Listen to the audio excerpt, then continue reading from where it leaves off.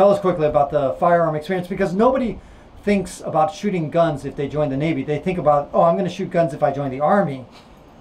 But they don't think going to the Navy you're going to shoot, who the hell, like guns? Pistols? I wish there was more practice and more training. I feel like it's very limited into what they teach us. I agree with you. Because in boot camp, it's not so much about shooting guns.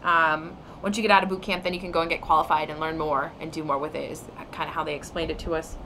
But it was interesting. If you've never shot a gun, this is your first time to shoot a gun.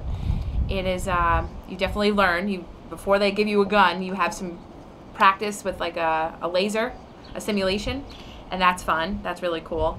And just like the paper knowledge to know the rights, the do's and don'ts, which is good too. They don't just hand it to you, thank God, because there are some questionable recruits where you're a little scared for them, and they're scared too. You can tell by the look on their face; they just go pale white. Like me. And a gun? Ooh. Yeah, but it's an experience. If you've never shot a gun, it isn't a controlled situation where you have your instructors behind you, so it's safe. It's safe and it's cool. I just wish there was more of it in boot camp. What about shotgun? How was that?